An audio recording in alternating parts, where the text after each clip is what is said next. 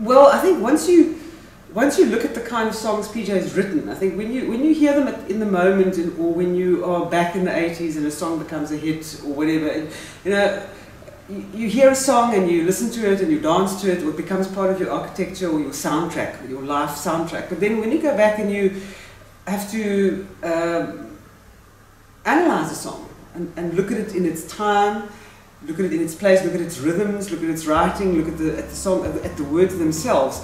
That is what I found most interesting, is that in PJ's songs, particularly the ones that have to do with loving South Africa, there is an answer. Even her first "You're So Good to Me," well, and those other songs are beautifully crafted, popular songs.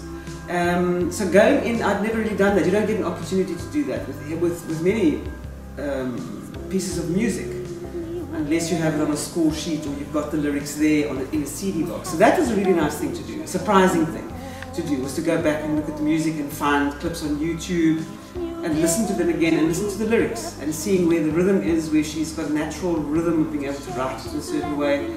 And to incorporate quite, first of all, very small things in songs about a relationship, or very big things in songs. Or otherwise just like Jabulani, which I know George van Dijk wrote, but still, the singing of it is just a happy song.